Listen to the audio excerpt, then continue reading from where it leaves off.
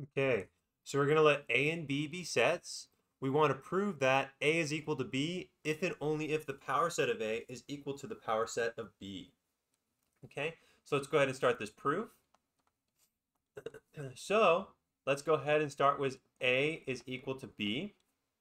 But we know if A is equal to B, this basically means that A is a subset of B and B is a subset of A, right? It's the same thing where if we had X is less than or equal to Y and Y is less than or equal to X, means, right? It means the same thing as X is equal to Y, right? So that's the same idea here. Okay. So, and we've proven earlier that this means we have an if and only if A is a subset of B, this means that the power set of A is a subset of the power set of B, and the power set of B is a subset of the power set of A, right?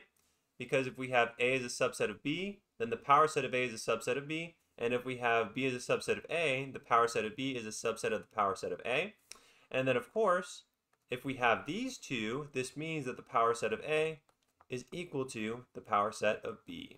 And that is it.